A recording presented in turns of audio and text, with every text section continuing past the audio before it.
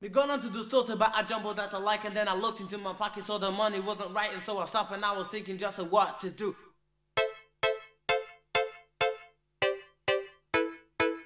This shows real intellectual muscle. Is it? Is it? If your system is whack, then you should hear. Easy, easy. Is it? Is it? If your system is whack, then you should hear. Easy, easy. Is it to remember? Easy, easy. This shows real intellectual muscle. Easy, easy. I had to tell you something, man, I'm gonna amaze you with the supersonic style, the king of the craze. The DJ plays with the records and he say he wouldn't like to go back to the early days, cause now it's the boom, the hip-hop sonic. Everybody wants a chance to get on it, but I'm here already, I'm here to remain. So you gotta get with it and feel the same. If your system is whack, then you should hear. Is it to remember? If your system is whack, then you should hear. Is it to remember? If you ever get the fever, you know I know the kind of problem you got. Can be a dose, a rage, a urge, but if it is a urge, watch out your freak don't cry.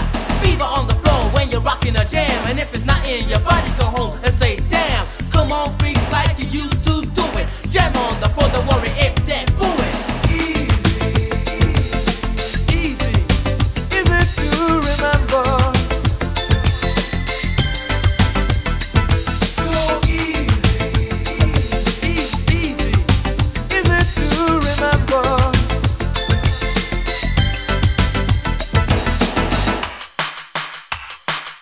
This shows real intellectual muscle.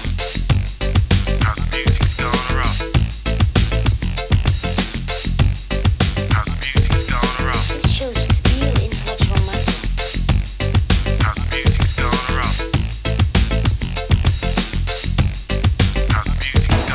You heard of rock and all that junk, but it's time you start to listening to hardcore funk. You got Trouble Funk, the man James B, who are down on there to stay in music history. But on the other side, music hip hop, Houdini and Flash, they started to drop a new kind of style that was really explicit. Get closer to the speaker and let's get with it. Easy, is it to remember?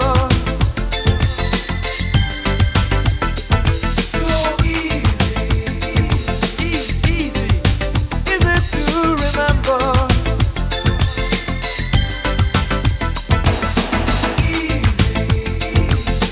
Easy, is it to remember?